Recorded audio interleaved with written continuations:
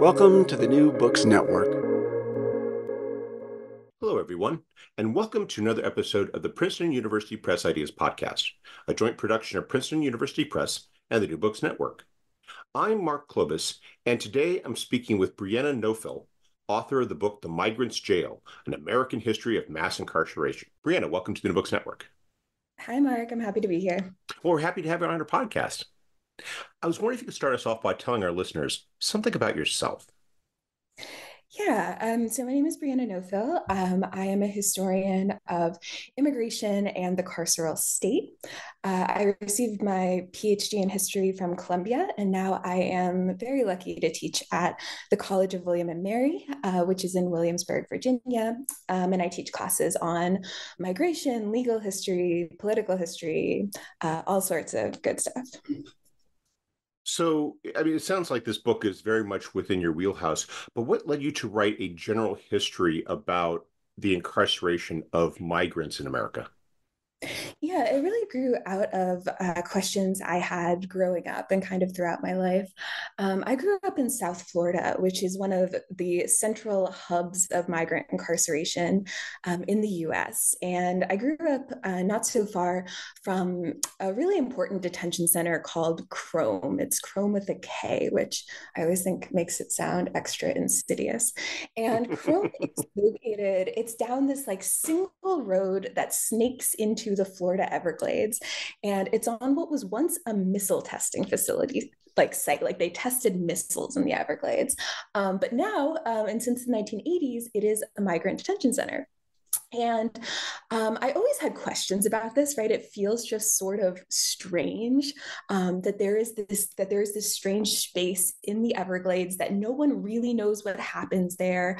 I knew that it was incredibly hard for people to reach family members and friends who were in Chrome. And there was also sort of a community perception that Chrome was this really unequal space, that far more Haitians, when they came to South Florida, were placed in Chrome than any other migrant group. And so this project really started as a history of South Florida, a history of this detention center that emerged in the 80s.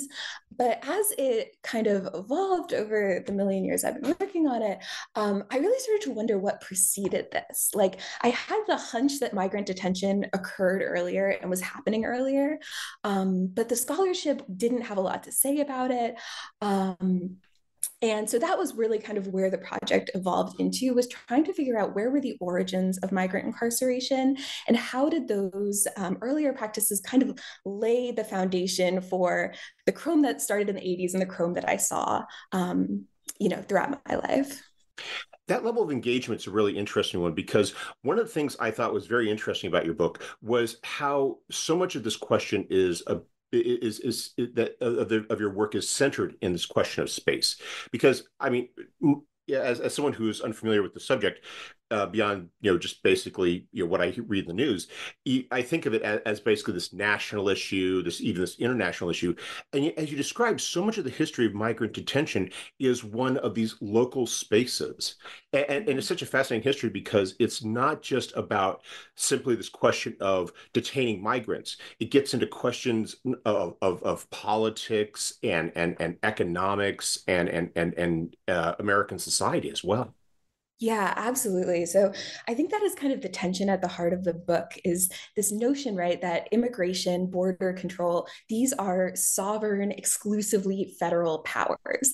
But throughout the nation's history of making restrictive immigration law, the federal government has never actually had the capacity, the manpower, the resources to carry out these restrictive immigration laws.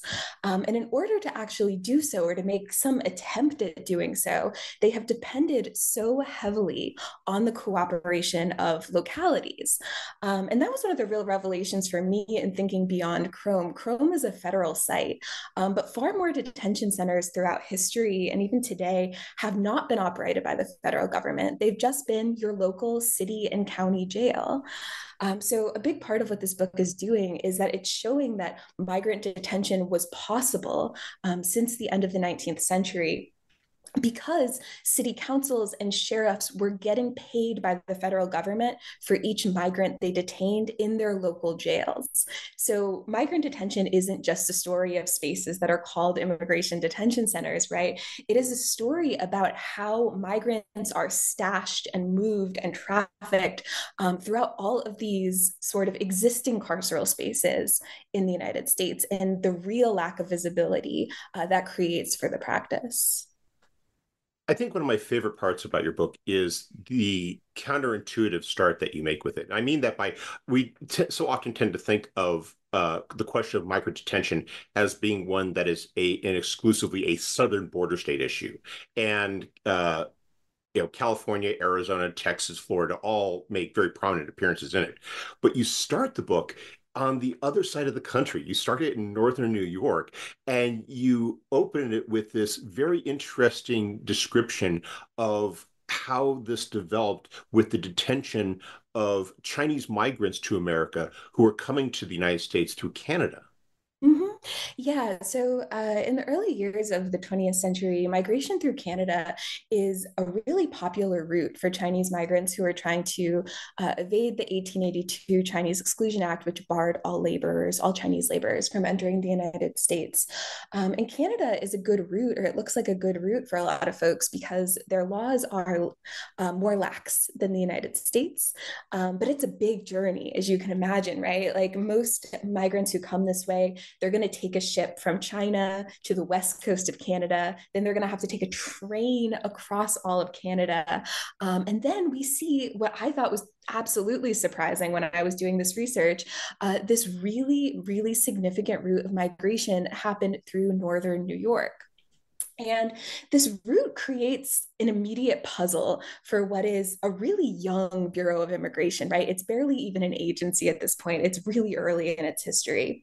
And they say, for migrants who are entering at San Francisco, we have Angel Island. For migrants who are entering in New York City, we have Ellis Island. But where are we supposed to put people who are entering into these incredibly rural, fairly isolated communities in northern New York? And so I think this is one of the spaces where the Immigration Service really starts to pioneer this arrangement with working with localities. And so one of the things that we see is that they start making these cash offers to sheriffs. The sheriffs in most communities operate the local jail. So they say, we're the federal government. We don't have the right to this local space that local taxpayers are paying for, but we will give you X amount of dollars for each night you hold a migrant for the Immigration Service. And in these rural communities, it produces significant revenue, right? So one of the things that really shocked me is that we start to see these communities not only sort of, saying, okay, we'll agree to this, but they're actively campaigning for the federal government to send them more migrants. So it's really contrary, I think, to a lot of sort of notions we have of what Chinese migration looked like in rural places, because we really see this notion that the Chinese prisoner can be a commodity for rural communities. And yet, as you explain, just because these rural leaders desired these Chinese migrants as commodities doesn't mean that they were necessarily treated humanely or decently. And I'm thinking about that because it's interesting because these migrants are existing in this very unusual space that is designed for criminals, that is designed for people who are accused of crimes, but are oftentimes repeat offenders and therefore are people with histories of violence. And yet they're being and yet you're seeing, in these spaces, these migrants who have committed no violent crimes, who are merely seeking opportunity. They're now being thrust into the same spaces, and how this oftentimes creates tension and all sorts of problems that, as you elaborate upon, the local officials are not often great at addressing. Yeah, absolutely. No, the conditions are they're horrific in these jails. The jails in most communities, you know, jails can look really different. They continue to look really different depending on the city and county they're in. But especially in rural communities, right? The local jail is often basically just like a barn with some bars on the windows, right? These are not spaces that anyone ever anticipated hundreds of people unexpectedly ending up in. So the conditions are really awful. And I think one of the other things that I found fascinating is how much putting migrants in jails, right? And people have a notion of who belongs in a jail. It creates a lot of tension, even in the year 1900, about if people who entered the United States in a way that the United States didn't authorize, is that a criminal act? Right. And I think it's really interesting as we think about sort of how migrant illegality is constructed. We spend a lot of time thinking about how it's constructed through law, but I think it's really interesting to also think about sort of how it is constructed in these communities just by the fact that migrants are in this shared space, right, that people associate with law breaking, with criminality. But people have big questions, right? Throughout every single episode I look at in this book, there are always community members who are asking questions, who are saying, is this actually ethically defensible? Is it in line with our religious values? Is it in line with American notions of due process? So for as long as there has been migrant detention, there has also been, I think, a deep discomfort in often unexpected circles about this practice that seems so ill at ease with so many values America purports to hold.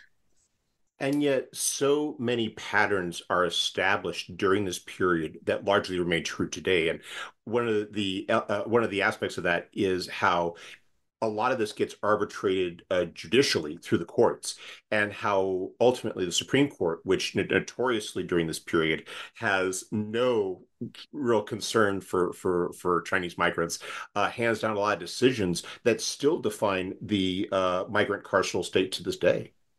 Yeah, absolutely. So, Chinese exclusion era is really where we get the notion that underlies all of migrant incarceration, which is that the Supreme Court gives us this just devastatingly vague phrase where they say this is not imprisonment in a legal sense, right? And then they also give us the second really important precedent, which is that deportation is not a punishment for a crime.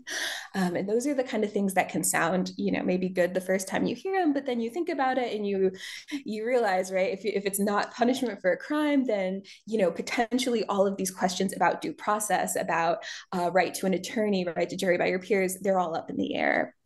And so it's a big tension. It's a big tension of how can you have administrative incarceration? How can incarceration not be a punishment? And that is a very tricky legal and political line that I think people are walking throughout this whole history.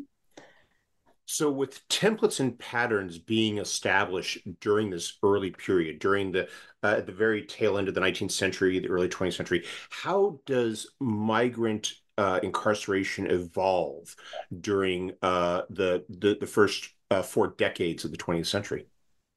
Yeah, it evolves in really big ways. One of the things that I think is interesting looking at Northern New York in particular is that Northern New York gives us an interesting snapshot of how these new federal laws are changing who is entering through this region, right? So at first, it's almost entirely Chinese immigrants. But by the 1920s and the 1930s, we get things like the quota law, which is going to be the first major restriction of migration from Europe. And so, what that means is that now Europeans who could have entered the United States with relative ease a few decades earlier, they're also potentially looking for unauthorized routes into the United States. And many of them are going to look to the same route that Chinese migrants pioneered a few decades prior. So many of these same communities that once were so enthusiastic about jailing Chinese migrants and the money it was bringing them, we start to see that they have a lot more concerns when the federal government starts asking them to jail large numbers of European migrants, and in particular, when they start being asked to jail white women and children. And these cases in particular of women in county jails, migrant women, they are going to start to generate a lot of negative publicity. They're going to get media coverage, and more communities are going to start to wonder if it is is worth the trouble. And that creates a big problem for the immigration service because they are so reliant on these sheriffs and on these communities playing ball that when they start to kind of balk at the idea of migrant incarceration, it forces the federal government to start thinking of alternatives. And one of the alternatives is, what if we started building federal detention sites? What if we started building some sort of migrant detention site of our own? It's interesting because they have a model to look at because, as you describe in the book, that was how some of the localities in northern New York ultimately coped with this influx of detention of detainees that they were actively seeking. Was when the jails got too filled, they created specialized detention centers just for that population. To what degree did that serve as sort of a model that the federal government was adopting versus, say, drawing upon other concepts for for what they were now exploring? Yeah, so in the early years of the 20th century, many of these communities start building what they call Chinese jails, which are segregated, separate sites of migrant detention. My impression is that that is seen more as like a short-term coping mechanism for just the volume of people they're being asked to detain. I think when the federal government starts exploring building its own facilities, what they're really basing a lot of that off of is their model of federal prisons. So the government has federal prisons at this point. They are absolutely rife with problems. But there is a precedent, right, that the federal government, that incarceration might not just be state and local, but that the federal government can also kind of have a carceral apparatus of its own. And we see this kind of throughout the second half of the 20th century when they are looking for insights into what these facilities might look like. They're working really closely with the Bureau of Prisons. The Bureau of Prisons is sort of the model for building these sites. But it absolutely is really expanding the federal government's role in incarceration when they start to think about these migrant detention facilities. And that role, of course, expands even more dramatically when you get to the Second World War and the detention of hundreds of thousands of Japanese Americans. And I have to confess, I mean, it was a subject I have a bit of familiarity with, but I never really considered it in the context of migrant incarceration. How exactly does the Second World War affect migrant detention, and how does the question change because of the war? Yeah, it is something that I struggled with in writing this, sort of how the story of Japanese and Japanese American incarceration fits in this story, because in some ways, it doesn't feel like it is migrant incarceration, right? Like the majority of the people who are being detained during World War II are Japanese Americans. They're not migrants, they're citizens. But I was surprised as I started looking into this more, sort of just how big of a role the immigration service had in the running of these camps, particularly in the early days, and how much the immigration service's prior experience in jailing people and apprehending people was considered incredibly relevant when World War II broke out. So many of the agencies that are being created are new wartime agencies. But the Immigration Service is one of the only sort of federal agencies involved that has decades of experience in working with jails and figuring out incarceration logistics and figuring out apprehension logistics. And that is all deemed really, really relevant when Japanese incarceration begins. I think one of the big legacies of the war for migrant incarceration is that it brings a lot of these concerns about the ethics and morality of detention to a head, because it arms people who are uncomfortable or deeply opposed to detention with this new rhetoric of concentration camps that they can wield against this practice. So we really start to see more organization among groups who are opposed to detention. And we also see for the first time in the early 1950s, the federal government denounces migrant detention. They say, we are only going to use it in exceptional circumstances. And a lot of that has to do with the pressure they are getting from activist groups, but also just from, sort of not particularly radical Congress people who are uncomfortable with it as well. So the government denounces migrant incarceration, but there are some pretty big caveats to that denouncing, and that is really where we start to see this massive upsurge of detention on the U.S. Mexico border.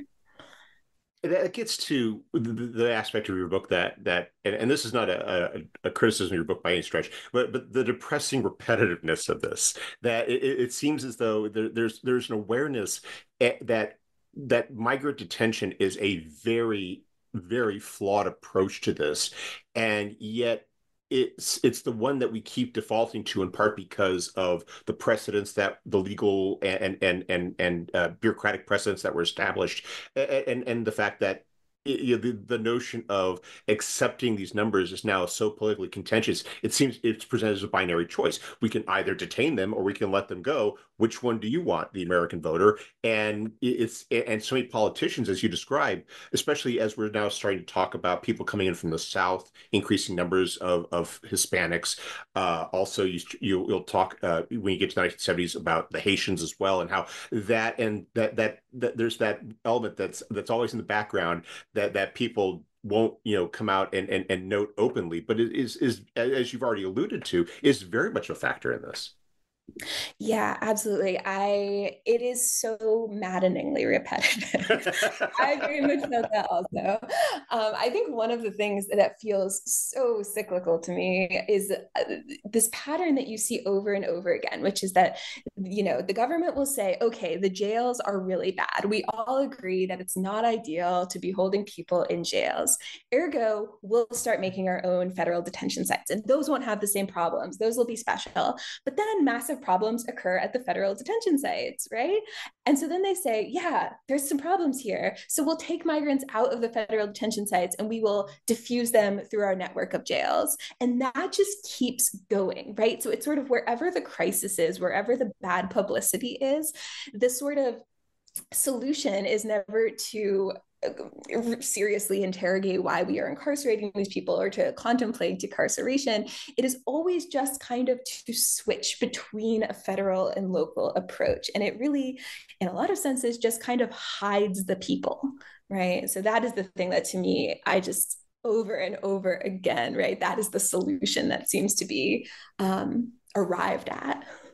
And that shell game that you're describing is one that the localities are eager to participate in, because one of the other constants is that they still find this to be enormously profitable. It speaks to, in a sense, how under-resourced these communities are, to where they welcome the idea of accepting this group, albeit on a temporary basis, because they're making so much money off it. I was thinking about one of the descriptions you have in later chapters about how they were making something like it was like a 400% boost to the county budget. There's one area that was detaining. It was I think it was Haitian migrants in the 70s, Mhm. and how I can understand from a governing perspective, you can't say no to that, as if whatever your moral qualms are, or maybe your practical considerations, is that what for the federal government is a relatively small amount of money, for these communities is huge. Absolutely. Yeah. It is pretty stunning, I think, how much revenue many of these communities are making from migrant incarceration. It's definitely not every community. There's plenty of communities that are just housing a few people. It is not a significant source of income. But for the communities that really work closely with the immigration service, it becomes a major pillar of many of their budgets. And so not only is that sort of questionable, but it also means that when this group of people goes away, right, if they are removed from this jail, it kind of creates a problem for these places. They have to figure out how to make up that revenue. The other problem that I think we see over and over again is that many of these communities are going to actually expand their jails. And they're going to do that because they say, we're getting so many people from the immigration service, and we want the immigration service to keep working with us. We want to show we're a good, serious partner. So we'll expand our jail, right? And so if the immigration service stops working with them, if whatever migrant community that's moving through this area stops stops, they now are left with giant jails. And they're often left with giant bonds they took out to pay for these jails, right? And so they're going to probably end up locking up someone. If it's not migrants, it's probably going to be, citizens, people in the community. So I think that's significant, right? Because I think it shows us how like migrant incarceration and mass incarceration are deeply intertwined projects across the 20th century. It's not just kind of like migrant incarceration emerges out of mass incarceration in the late 20th century. But this notion that we are detaining migrants is going to lead communities to really think about their jails differently. The jail isn't just sort of a thing that costs communities money to run, just sort of quite a big line item on most counties' budgets. But what if the jail could actually be something that produced money for the county? So that is, I think that's a huge and important shift in how localities think about incarceration, and it has just devastating, dangerous precedents in a multitude of ways. And then, of course, you take that to its logical conclusion when you decide to start setting up companies which exist, to make a profit out of incarcerating people. And yet, one of the ways that they, the approaches they need to adopt in order to do this is to, minimize their costs. Do the conditions for migrants during this period improve in these systems? Do they keep getting worse, or is it, or have they always kind of maintained this depressingly low level despite whatever criticisms they receive? Yeah, so I think that by the time we get to the latter half of the 20th century, there is some effort from the Immigration Service to start creating standards, rules, the radical idea of maybe some standards and rules for migrant detention sites.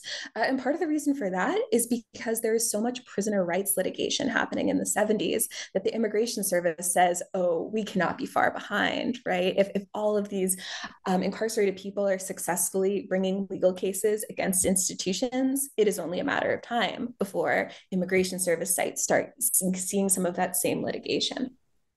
But I think one of the things that's significant, right, is that even when the Immigration Service starts putting these rules and standards into place, they typically do not apply to contractors. They only apply to these federal immigration detention sites, which are, again, a minority of all the sites the Immigration Service is using. So one of the cases I talk about in my book is in the 90s. There's a big scandal at Chrome where Congress is coming to visit and just, all sorts of the darkest shenanigans you ever heard of in your life happen. Like they hide migrants in closets. They make everyone remove their guns. They're basically like, we're going to put on a good show because Congress is coming. So Congress catches on to this. It's a big scandal. It's called Chromegate in South Florida. And the solution after this happens is to take migrants out of Chrome and then put them in South Florida or North Florida, all Florida jails. So one of the things that happens is that now migrants that have been removed from Chrome where things were bad are now in these county jails where there are absolutely no standards. And so there's this case in Mariana, Florida, where a group of Afro-Cuban migrants are essentially electrocuted with these electrified shields that local law enforcement in this community has access to. They even threaten pregnant women with these shields. These are migrants who are protesting in the jail. And so it leads a lot of people to say, well, what happened here?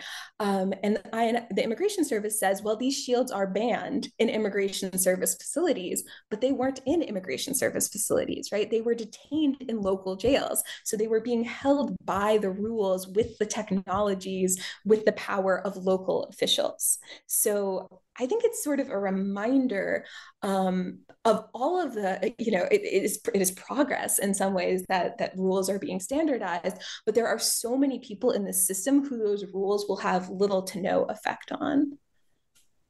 Now, so many of these works of history can be about periods, and we have to consider their lessons for today. But you take your study to the present day, and you talk about how since we've had this movement for prisoners' rights, since we've had immigrant communities who have become more active in in terms of protesting conditions and in terms of litigating conditions, this has led to various changes. And you have a chapter where you talk about the modern models of migrant incarceration, and you talk about I apologize if I mispronounce this, Aiel's Parish. And Yeah. I was wondering you could talk about what that says about what's changed and also about what hasn't. Yeah, so Avalon Parish is a really interesting example. It's located in central Louisiana. And I think it is one of the communities that really exemplifies what migrant incarceration could look like in the late 20th century and today. With this parish, sort of, they have a sheriff who is, I think, particularly enterprising. Louisiana is in yeah, Louisiana. It's probably one way to put it. Yeah. Try not to get sued. The Louisiana is in an absolute like financial crisis, right? Unemployment is incredibly high in his community.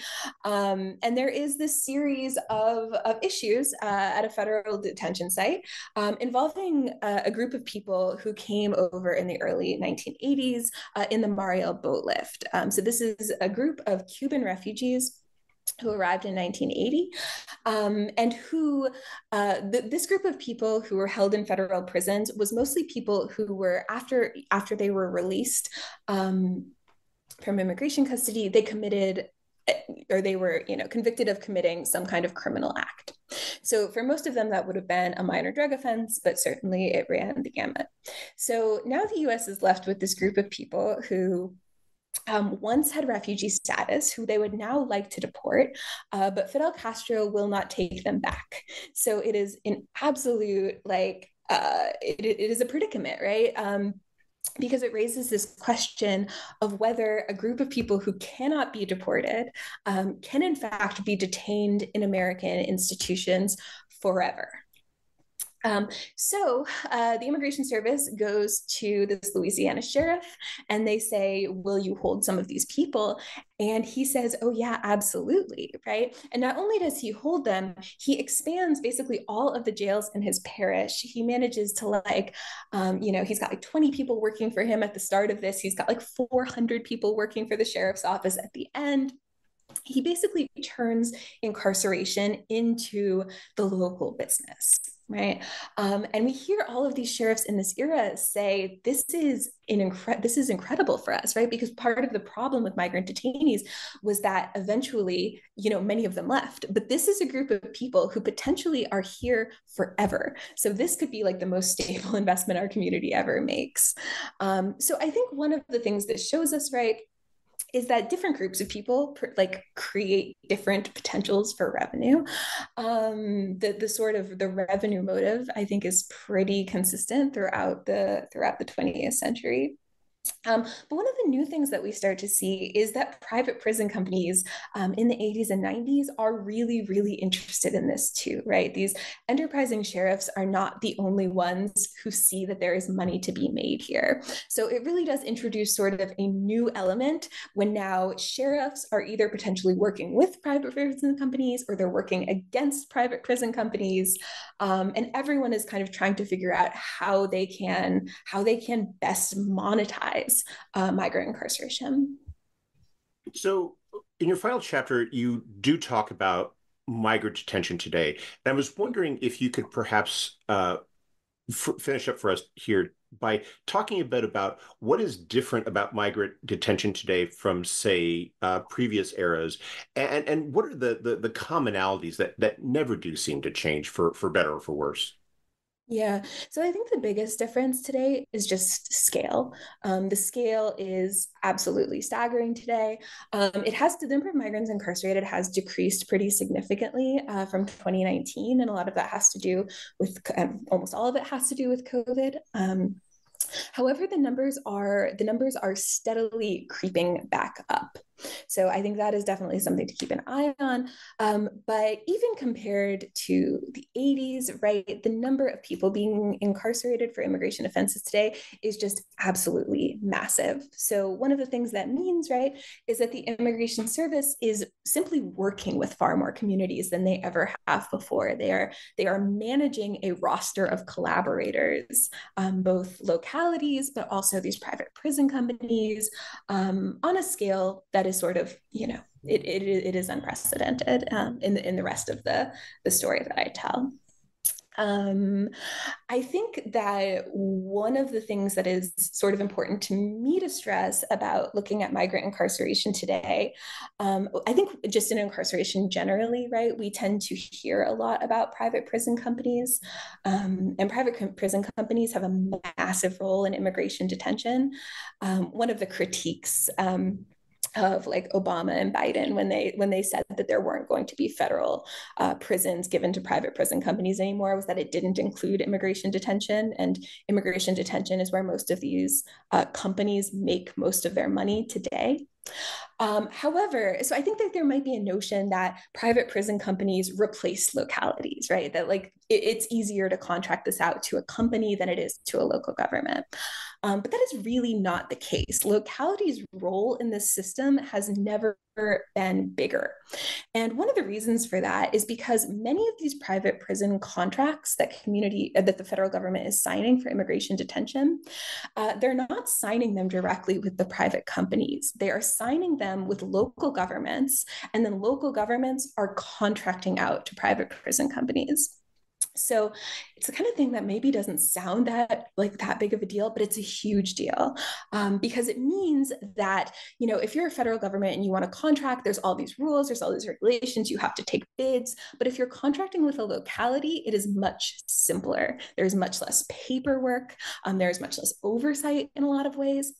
So local governments, in many cases, are acting as a middleman between the federal government and the private prison companies. So localities continue to be absolutely critical. I think this is going to be an important thing to keep an eye on in the coming years, because I think that sort of there's so many of the fights that are currently going on and that will continue to happen in the years to come are really these questions of federalism, right? They're questions about what role states and localities can play in immigration law enforcement. Can Governor Abbott of Texas put barbed wire across the Rio Grande? Can Florida's Governor DeSantis, can he bus migrants to other states? What can local law enforcement do? Can you declare your city a sanctuary city without federal penalties? And these are all fundamentally questions about how the federal government and the local governments work together to police immigration. And they are questions and tensions that have been playing out over a really long period of time. We appreciate the time you've taken to speak with us. But before we go, could you tell us what you're working on now? Yeah, so I am mostly just thinking about this book. I would love to come talk to your students about this book.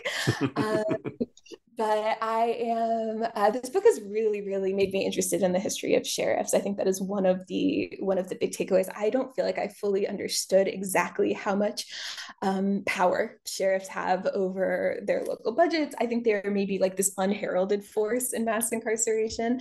So I am definitely sort of continuing to think about the role of sheriffs in immigration law going forward. Well, it sounds like a fascinating subject. I wish you the best of luck with it. Thank you so much. Brianna, thank you for taking some time out of your schedule to speak with us. I hope you have a wonderful day. Thank you. It's been great.